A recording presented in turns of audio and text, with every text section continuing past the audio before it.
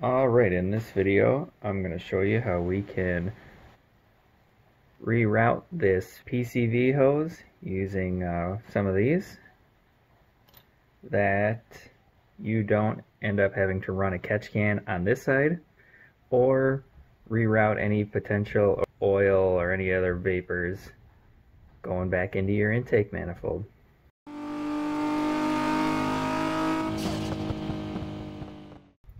Okay, so most of you are probably going to have this thing that's in here.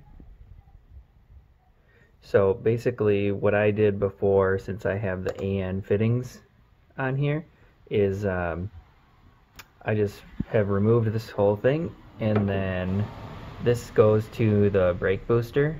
And if you do a fitting like this, you have to make sure that you keep a one-way valve that in the line that goes to your brake booster, because if you pressurize it, then you'll do some damage to your brake booster, which is not a good thing. So anyway, what we are going to be looking at is pretty simple tools that you're going to need for this. Just pliers, 10 millimeter. For BK1, it's going to be a 14 millimeter. For a BK2, you can either use the stock PCV, or you can remove it and use basically a custom fitting, which I've actually made one, and I have some people that are going to be testing it out.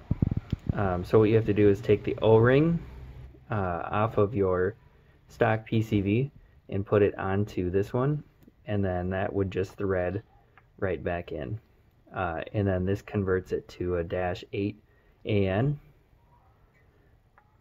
and basically it makes the ID much larger for a lot more flow, and it gets rid of this, I don't know if you can hear that little valve, so that when you build boost, it doesn't pressurize it into the head. Essentially, that valve will close.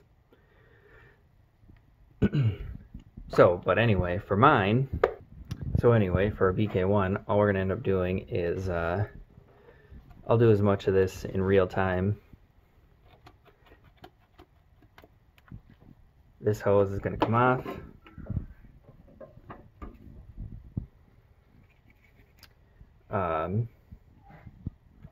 And then there's just this black foam piece that covers up your PCV.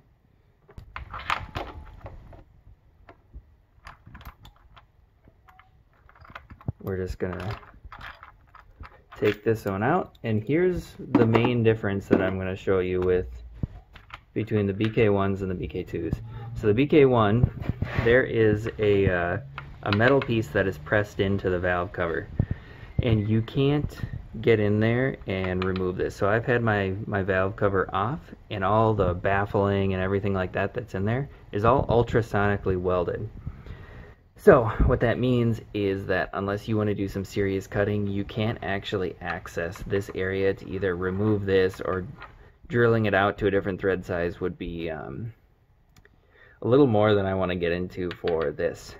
And with the BK2, it uses a much larger thread, and everything is plastic, and then it uses that O-ring to seal. However, in order to take full advantage of that increased ID, if you have a BK2 2.0 valve cover, there's still a piece of the valve cover inside that you would have to drill out to get the increase in flow. Otherwise, the smallest point is still going to be your restriction in flow. But either way, in my opinion, it's still an upgrade over stock. So I've removed my PCV. Oh yeah, this is a if you want to reproduce what I'm doing, this is a 1/8 inch BSP thread. So it's a tapered thread, but it is different than an NPT. So if you try and run an NPT in here, it'll work the first time, but then it'll gall up the threads or strip them, and they won't be any good and they won't seal anymore. So what I did was I found a place online that does a 1/8 inch BSP to 3/8 inch barb. And what I will do is put this piece in here, and it's a swivel fitting.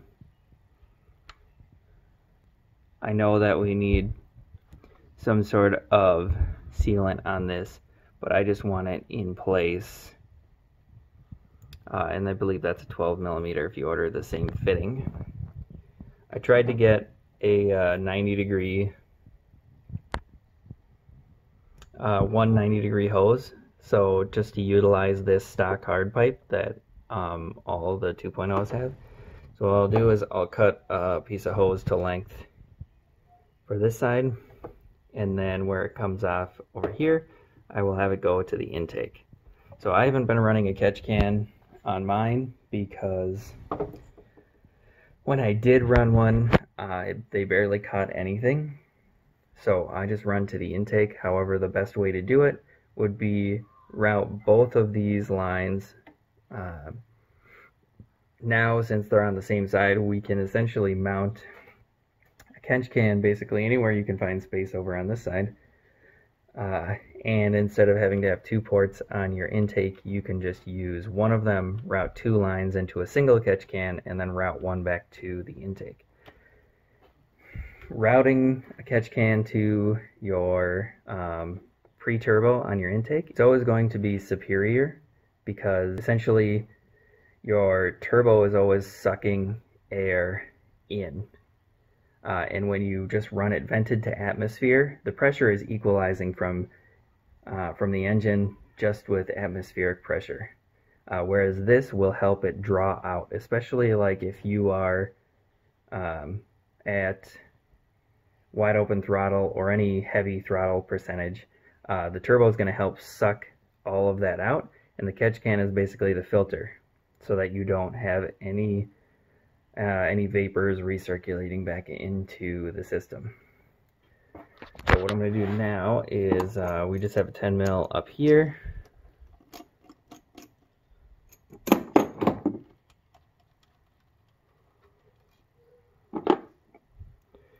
And then this plastic piece is what we're going to be removing. So there's an O-ring on here that will have to get removed and transferred over to, I've actually made a custom billet piece, and I'll show you what it looks like when it gets transferred over, but essentially that billet piece is just going to get bolted down. And then we will have the hose running this way, and it's going around to the intake.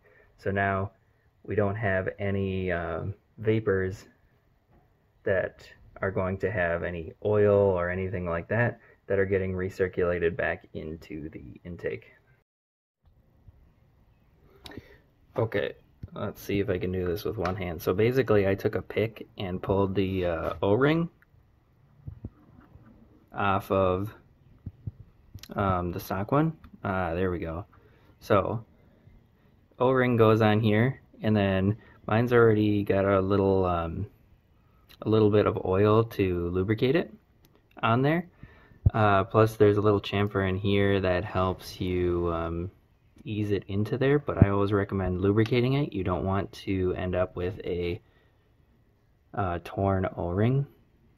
So we'll just kind of work it into place. There you go. And then nice hot new hardware.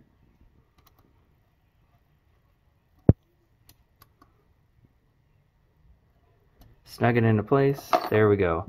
Now, and the benefit of this being billet aluminum here is, well, one, it looks nice, And then two, if you ever need an additional port for, I don't know, an intake air temp, or I don't know, you could probably adapt a map sensor to it. You could put like an AN fitting, a weld-on fitting, or a barb fitting. You can do whatever you need to, or just leave it blank. So now you can see that little foam piece that covered this up. I just cut it shorter and then just stretched it around after I tightened this up. Just a hose clamp, and then I have a little adapter piece which I showed here, or not an adapter, a splicer piece, because I couldn't find a hose long enough, because it needs to be like 20 inches long, and then have this like 3-inch leg. So it goes around to this piece, and oh, I forgot to attach one, but I have a custom intake. So essentially all I have to do is run my hose from here to my intake, and then I'll be done. So that's what will look like once everything is in place. Pretty simple.